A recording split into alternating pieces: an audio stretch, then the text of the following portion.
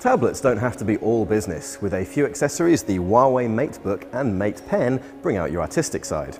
The MateBook is a 12-inch Windows 10 tablet. It measures just 6.9mm thick, and despite being made of aluminium, it's actually really light for such a sizable slab.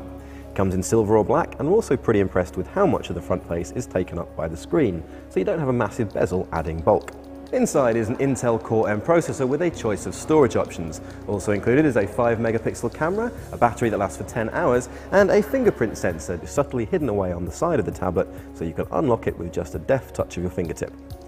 And the MateBook brings friends. Like many tablets, it comes with a keyboard case so you can type like a laptop or prop it up to watch a movie.